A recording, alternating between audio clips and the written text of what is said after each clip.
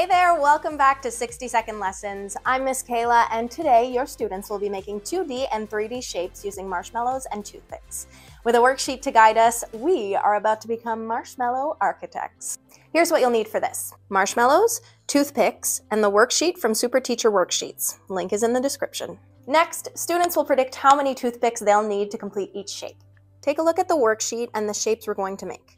Think about the edges of each shape and how they will need one toothpick per edge. Before delving into independent shape building, let's kick off by constructing our first shape together as a class. We'll start with something straightforward like a square.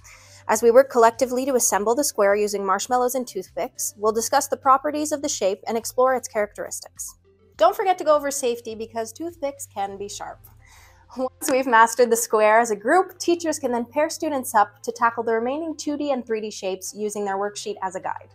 Let them know some shapes, like the rectangular prism, might need 2 toothpicks with a connecting marshmallow to make the long edge.